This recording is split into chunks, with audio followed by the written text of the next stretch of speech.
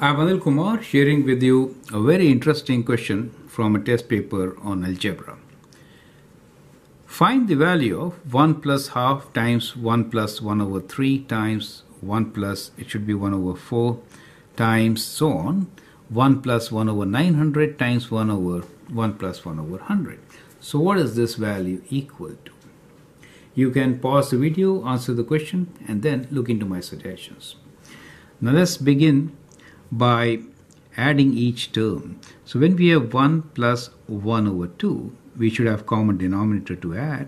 So here 1 could be written as 2 over 2, right? So 2 over 2 plus half, and then we could write 1 as 3 over 3, right? 3 over 3 plus 1 over 3 times 4 over 4 plus 1 over 4 times so on. And here we can write 99 over 99 plus 1 over 99 times 100 over 100 plus 1 over 100, correct? Okay. So when you add these fractions, what do you get?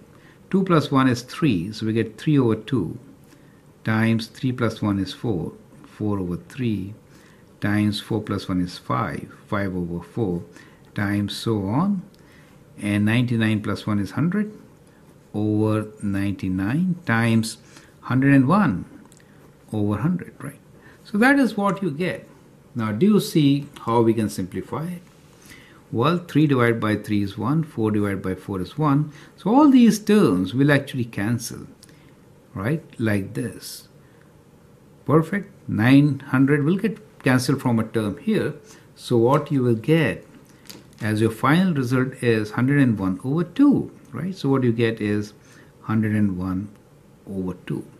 So this is in fact 101 over 2, which if you want you can write in decimals, 50.5, right? So that is the value for the given function. I hope that helps. Thank you and all the best.